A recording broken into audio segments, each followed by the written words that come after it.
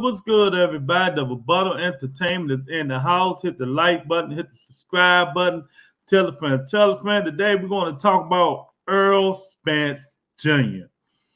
What's your expectation of Errol Spence when he returned to the ring and fight Adonis UGAS?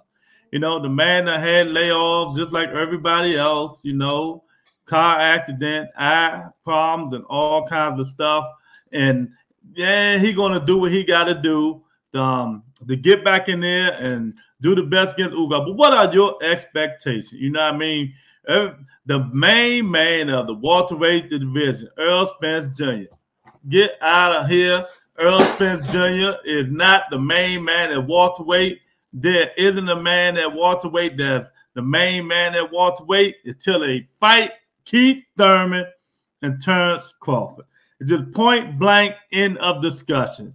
You know, go do what you got to do, but you got to fight them two guys, man. You know, I'm not going to say people's ducking anybody because I don't really use that term duck word, but Errol Spence Jr. have to fight these guys, man, you know, to be considered the best fighter at 47. And if he don't, it's going to be all well and handy, but they're going to be like, yeah, he didn't fight these guys, so how can he be the best fighter in the world? You know what I mean? But yet, that's what's going to be said. So, Errol Spence Jr., get in there, do what you got to do. It's not a given. It's not a given that he beat Adonis UGAS. I'm telling y'all now, it's not a given, man. Man, come off eye surgery, car accident, he's draining himself, he's killing himself to make this weight, you know, to prove a point to him. If I was him, I'd have been moved up to 54. But, you know, everybody do things differently, man. But if I'm Errol Spence Jr. after this UGAS fight, if I don't fight Terrence Crawford or Keith Thurman, I'm moving up, you know. But, you know, he already said what he's going to do. But let me get into this. Let me break this down a little bit further. A little bit further. Let me break this down for you guys. So Errol Spence Jr. said he's not going to fight Keith Thurman because Keith Thurman didn't give him a fight. Fine and dandy. He probably don't fight Terrence Crawford because Terrence Crawford won 50-50, something that he should not get. He should not get 50-50, so I wouldn't be fighting him either. So Terrence Crawford expect Errol Spence Jr. to do all the heavy lifting,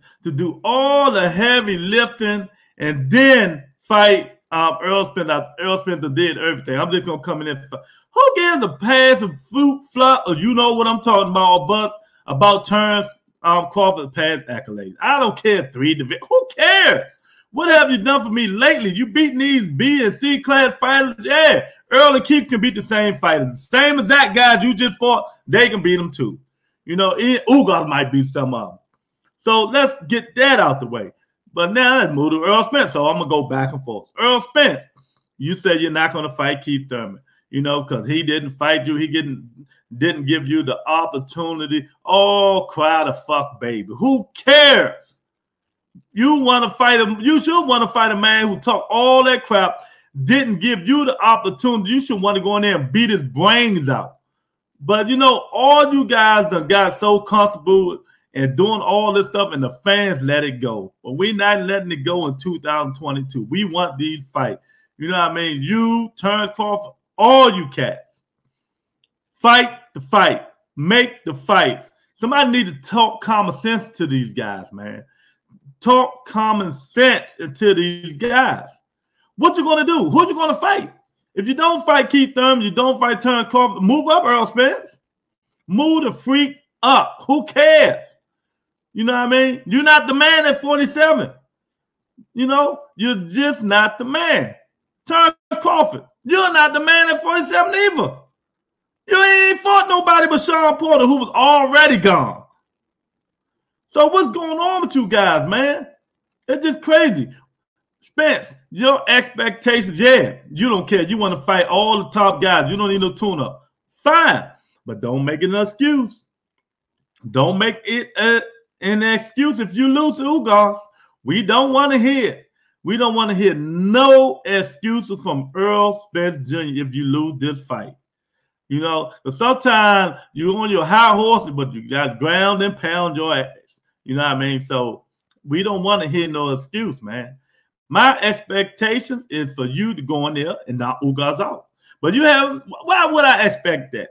You have knocked nobody out in a long time, man. And then you come over injury. UGAS might beat this fight, fellas. People, he just might beat this fight. You never know. You can't underestimate people. Determination. You come from another country, you ain't had nothing. Now you hear, man, you can never underestimate people. So UGAS might beat Errol Spence Jr. And if you do that, it will throw a big wrench in the welterweight division. Wonder why? Because if UGAS beat Errol Spence Jr., Terence Crawford going to be sitting down there licking his chops, thinking he's going to get that fight. But oh, no, no, no, Terence Crawford, you will not get that fight. That one, Al Heyman going to switch and just derail you and kill your ego and your pride and say, Keith Thurman is next. So, man, it's a lot of politics, but it's also a lot of bullshit. That's why you guys should be fighting each other so you won't have to go through this. You know what I mean? Both of you guys are divas. Especially you. Errol Spence, you done turned into it now. All the videos and doing all this crazy stuff in these videos, and you still drinking, man. I mean, I don't know what's going on with you, but somebody need to talk to you. Somebody need to talk to you and let you know that it's not happening, man. You need to get the stuff together. We're not going to accept this mediocrity stuff that you're doing outside the ring anymore, man. We want you to get the life together, man. Come on, you're a champ. Be better than what you're doing, man. Come on. If Tank can do it, you can do it.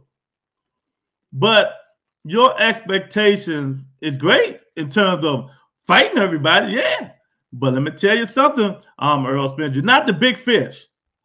And if I was you, I will move up now instead of later. Because you're going to be drained going to one of them fights and somebody's going to clip you.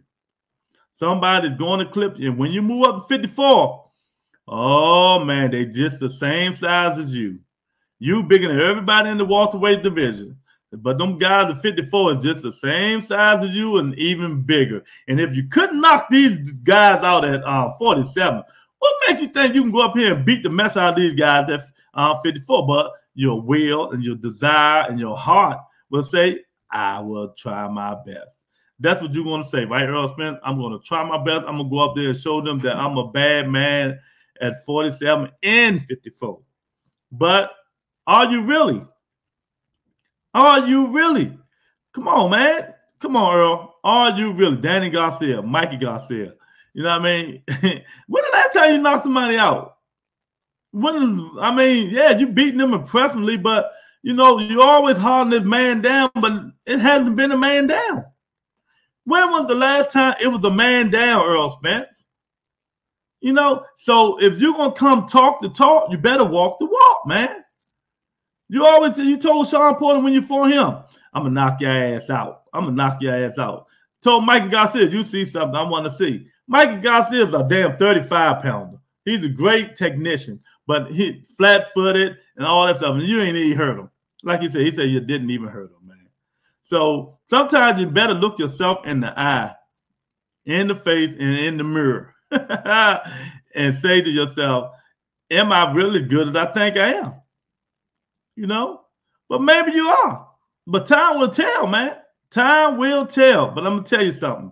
Stop ducking people who duck you. Keith Thurman had other things going on. You know, I mean, he had other things going on. And I wouldn't fight Errol Spence. Even my hand hurt, my elbow hurt, and all these injuries. And you know, I got to go fight this big guy at 47 and do my thing with him. But you know what?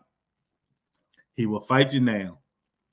He will fight Terence Crawford now. Terence Crawford. All three of you guys need to get in there and fight each other, man. And may the best man win. And the winner will be not only the big fish, but he will be the king in the water. He will be the orca. So my words to Errol Spence Jr. is stop being the diva. Get your life together outside the ring. Outside the ring, get your life together, man, because we want to see these fights happen.